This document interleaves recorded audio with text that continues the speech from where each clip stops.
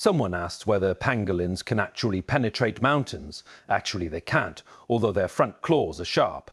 They can only dig through soft soil to search for termites. They cannot penetrate hard rock. So just how tough are pangolin scales? They can withstand a lion's 880-pound bite force and continuous tearing without breaking. It typically takes 15 minutes for a lion to bite through just a few scales. That's why lions usually choose to give up. Ordinary kitchen knives can only leave shallow scratches when chopping at them. Even handgun shots cannot penetrate the scales.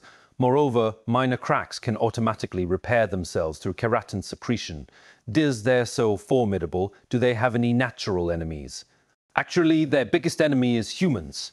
Pangolins were once believed to have strong medicinal value. Criminals hunted them extensively for profit, causing their numbers to plummet drastically.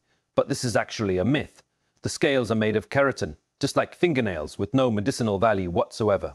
Today's pangolins have very powerful protection. It's best not to mess with them. So how long is a pangolin's tongue? Their body measures about 16 inches long, with tails slightly shorter than their bodies.